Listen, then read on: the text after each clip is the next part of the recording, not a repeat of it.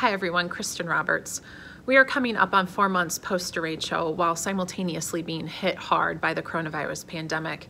It's trying times, but through it all, your support of United Way of East Central Iowa has allowed us to pull together our community's resources and create collaborative solutions.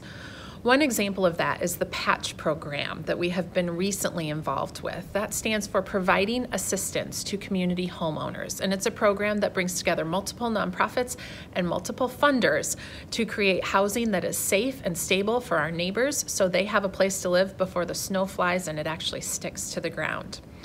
We knew from the beginning that we wanted to be a part of the PATCH program. One, because stable housing is a great need in our community. The derecho made that very evident, but also because it's what you told us to do.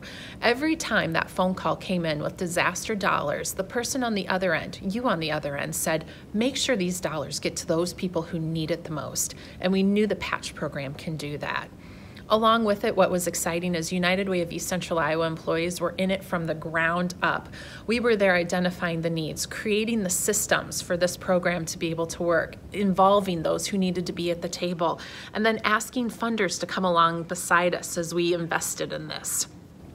At United Way, we are committed to tackling our community's complex big problems with collaborative solutions, and the PATCH program is just one example of this. In the coming months, you'll also be hearing about our community needs assessment. This is another way in which we identify what those big complex problems are. We'll be taking a deep dive into what is it that our community faces and how do we pull together to be able to move forward through them.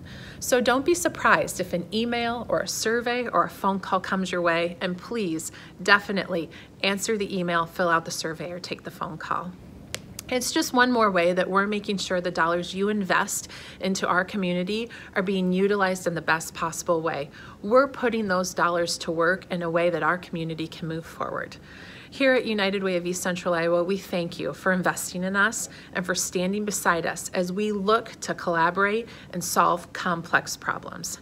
Thank you so much. We appreciate you. Be well.